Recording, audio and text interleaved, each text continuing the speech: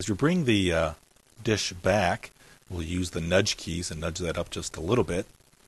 Then we'll also grab both of these objects. And with our nudge keys, once again, we'll just simply move that up just a little bit. We turn our grid back on. We can make the grid invisible or invisible at any stage of our design process. And I'm going to add some additional supports on the outside of that dish. Maybe create a cylinder with a specific radius and height. And I'm going to rotate and copy that, and I'm going to put the Make Clones option on. I'll talk about that in just a moment. So we'll rotate, make multiple copies of that. Now, even though these are clones, I can still move each of these objects as an individual object all by itself. Or I can move and transform them as clones. So as I move the one object in or out, you can see that that is applied to all of the clones. Even drastic changes. For example, if I were to change the shape, use the deformation tool and grab hold of the top and maybe take that support and bend it to the side. Notice that that deformation is applied to all the clones.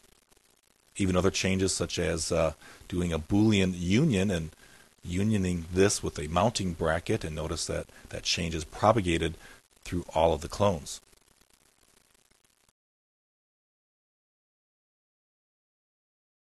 Inside the space frame structure of the dish is a communications package, which has the servo motors and electronics for the satellite dish, and we'll create a mounting enclosure for that. We're not sure what we want yet, so we'll use the design part of Form Z to quickly lay out some 3D form and then modify that into the shape that we want, to use Form Z as an integral part of that design process. So what we'll do is just sort of quickly sketch out a 3D volume of the intended area that will be taken up by the 3D enclosure. And notice that when you create any object in Form Z, you can move the different topological levels. I can move a face, move a segment, or move a single point. So I can quickly lay out that 3D volume and then modify that as my design changes.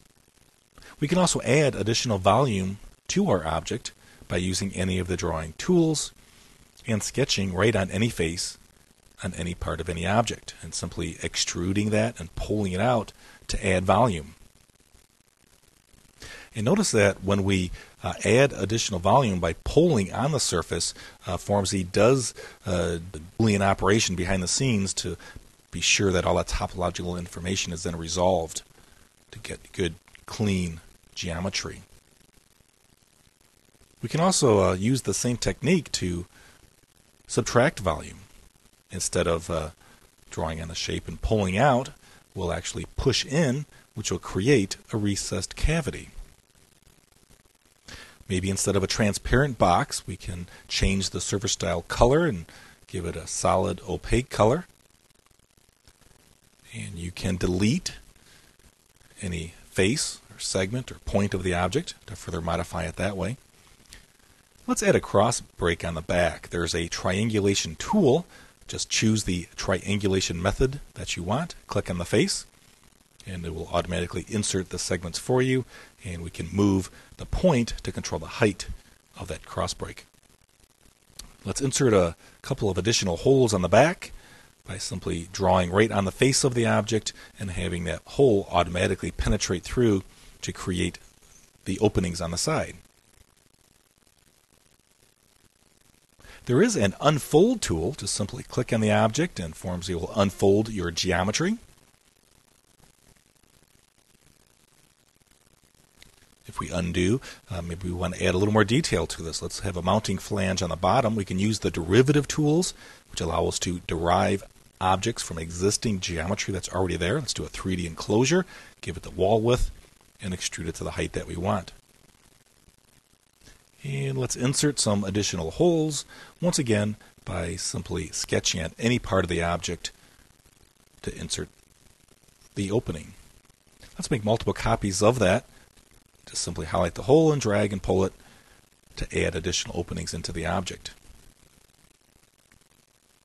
Maybe instead of a metal box, to save weight, we'll create maybe the protective enclosure with foil. So let's undo maybe a couple steps back and apply a surface style texture color that looks like foil, something like this. And instead of the hard edges that are there, we want to sort of wrap it around our object. So what we'll do is use the surface subdivision tools. Using the T-subs tool, we can increase the amount of curvature, and as we move that slider back and forth, it just sort of curves or smooths out that original cage that we had created. And this works with any type of geometry. And we still have access to that original cage. So we can still edit the points, the segments of the object, and still modify and reshape it in its surface subdivided form. So maybe grab this segment, pull that down, and by modifying that cage, it will then update that subdivided surface.